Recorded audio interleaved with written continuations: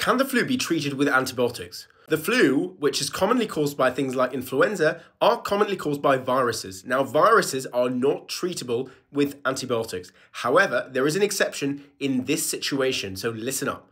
Now, there's been a surge of infections in England with as many as 5,000 admissions every single day to hospital with the flu. Now, the flu can be absolutely debilitating and leave you in bed and can last up to 7 to 14 days. In the first few days, you are highly contagious. Try and rest up, drink plenty of fluids, take paracetamol over the counter if you're experiencing fevers or headaches, and ibuprofen if you are able to have them and don't have other contraindications like asthma or ulcers in the stomach. Now, if you start noticing that your cough produces phlegm that turns yellow or green, now this is a sign that you may be starting to brew a bacterial infection or a superimposed infection on top of your viral infection, which is the flu.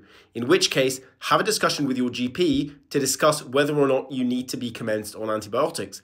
If you're a smoker, diabetic, or immunocompromised, you may be at a higher risk of developing a bacterial chest infection on top of your flu.